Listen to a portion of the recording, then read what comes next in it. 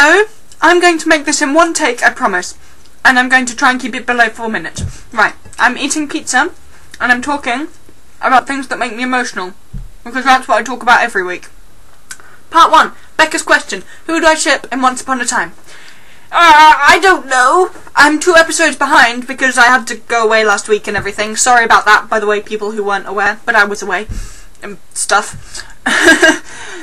Who do I ship on Once Upon a Time? I don't know. I want to ship Emma and Hook just because they're both really attractive. That's the only reason I want to ship them. And like they have the whole lost children thing going on, because obviously Hook ended up in Neverland because he was a lost boy, right? That's always implied, I thought. And like the characters are sort of similar in that they really try not to give a shit about anything. Did I just do the first swear in our videos? I'm sorry. They really try not to care about anything, but they secretly have all these emotions that they just don't show. So that might be a good ship to ship. Apparently Henry's dad is a good character. I know Becca had a lot of emotions about that episode. So I'll see what I think about that when I've seen it. I kind of want to ship her and the Hatter, just because Sebastian Stan. That was a really creepy noise, but he's a really creepy character, to be fair, so that's only fair. What else? Who else can I ship her with? I kind of went through a phase of shipping Emma and Margaret, not like Snow and Baby, but like they're just together on screen a lot, and yeah. I can't really even claim ignorance because I always knew that Emma was her daughter. I mean, I don't seriously ship them. I just sort of maybe did for a couple of episodes.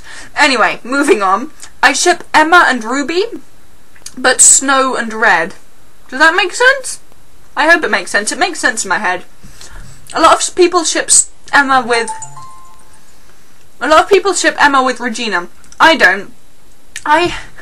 I can't get over the fact of how bad Regina has been to Henry. I mean, I know she has an amazing story, but like, no.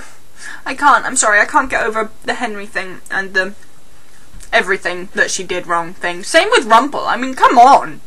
Good for Belle for leaving him. She should just live in her library and leave the idiot that he is. Moving on, because I'm already nearly at 2 minutes, and I'm nearly at 3 minutes. I was going to talk about Les Mis, because, oh my god, the trailer. Right, I filmed a reaction video, so I'll just link that, because it kind of gives my emotions their full, expansive breadth. Today was going to be my day where I finally talk about One Direction, but I don't think I have time now. Yeah, One Direction is a situation. I'm not proud of myself, but I'm also not ashamed because there's nothing wrong with liking popular music. Thank you, Internet. The Beatles were popular. That's the whole point of them. I'm not comparing One Direction to the Beatles, by the way. Even I know that's silly. I'm trying to think of anything else to say. Basically, I'll see you next week. And Laura, for tomorrow, talk about the Les Mis trailer. That is your question. Goodbye.